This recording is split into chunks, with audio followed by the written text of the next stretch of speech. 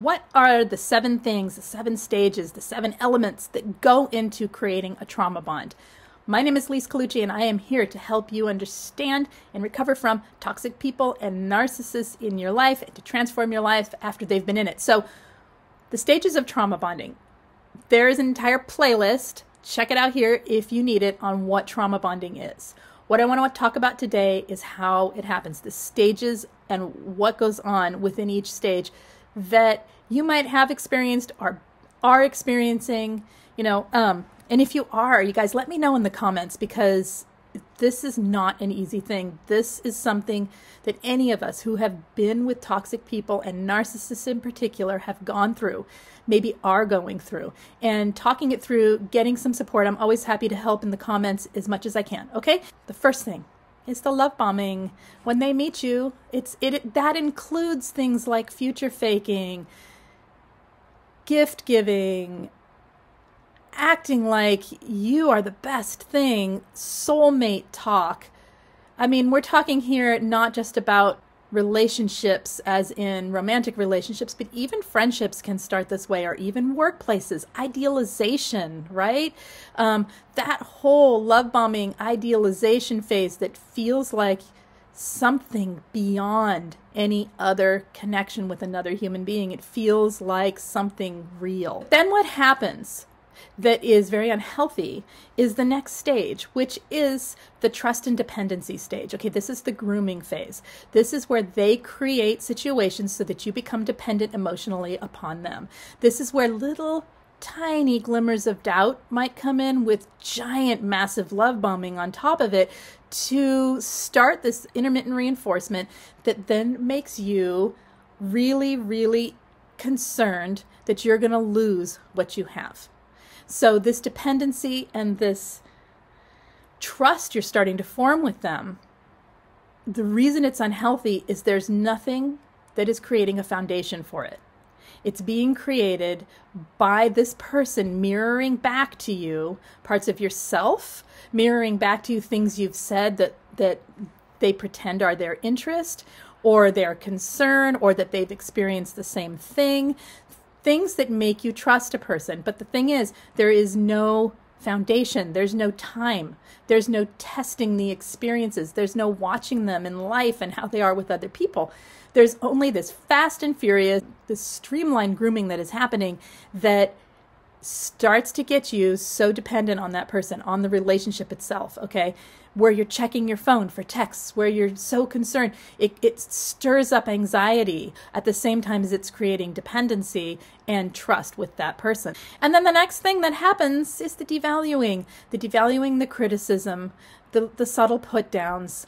And it may not come like you're great one minute and knocked off your pedestal the next. It may be more subtle. Whatever it is, you may find yourself saying things like, I wonder if they still care about me. I wonder if they still like me. Oh, I hope they still like me. I hope I'm not doing anything wrong. Or you may be saying things to them like, I'm sorry for whatever it is, when it really isn't something that maybe you ought to be sorry for. You know what I mean? Where you're starting to have the self-doubt. It could be so subtle that this devaluing starts happening. And then once they're on the devaluing cycle, they stay there, okay? And it gets worse, and it gets worse, and it gets worse. And then they start throwing in the intermittency of the love bombing and the devaluing, meaning they go back and forth between the two. So the next stage, or the next element that happens, maybe it's thrown in there with the devaluing, is the gaslighting. So once you start seeing who they really are and you start questioning things, or you start holding a person accountable to something, which happens naturally in relationships, of course, they begin the gaslighting. They cannot take accountability. They cannot accept that they're not doing anything that isn't absolutely perfect, because of course they are. They cannot allow anything that is your opinion or your needs or your point of view to be in the mix, because that does not coincide with the narcissistic delusion that they live under about who they think they are, okay? And so the gaslighting starts. The gaslighting is so confusing. It is so destructive, creates so much self-doubt and so much doubt in the relationship. You don't even know why you're there, and yet you're there. You think, what is happening here? Why? None of this makes sense. You have arguments that are circular. Nothing makes sense anymore. This confusion sets up a pattern in your brain, and go watch those other videos for more information about that. But this element is really a key element in creating these trauma bonds. So another thing that starts to happen as the stages progress of trauma bonding is you give up, you give in, you give over. You basically just start living with it, just as it is. It becomes normal. You normalize, okay? You normalize in order to stay in the relationship. And then the next thing that happens after that, the progression as it continues, is a loss of self, okay? And as you lose yourself to the relationship and you start to become living for the relationship itself, and your whole life is about managing the relationship, then you are lost to self. You are fully immersed in the cycle with this person. Is all of this making sense? You guys, leave me some comments. Let me know what's going on with you if you are trauma bonded. And while you're there, hit the thumbs up and subscribe to this channel, and let me know what you need as far as help for videos that might help you through this trauma bonding, okay?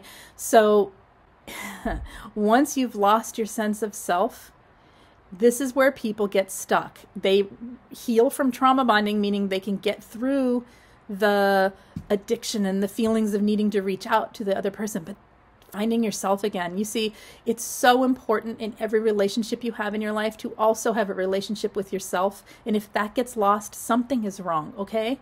And then the last thing is there is an addiction to the cycle. Well, maybe it's not the last thing, but it's the last thing I'm going to talk about today, which is the addiction to the cycle. That is a physiological addiction to the cycle. There is a dopamine release that happens, okay? We start seeking, dopamine starts being released in the brain. It is addictive. Go back, like I said, and watch the videos on how trauma bonding affects you, okay? Because I explain it more in detail there. But this addiction to the cycle is a really hard place to be, because that's when you realize, wow, I am actually addicted to this. And that's when you have to take some accountability for it and start recognizing that you need help in the situation, whether that be self-help, finding coaching or therapy, or friends or clergy, or whatever it is to help pull you out of this and give you the support you need as you get yourself away from this situation. So that's, in a nutshell, how the trauma bonding stages work, what goes on. If you guys have anything to add, please let me know in the comments, okay? And I will see you guys next time. Take care.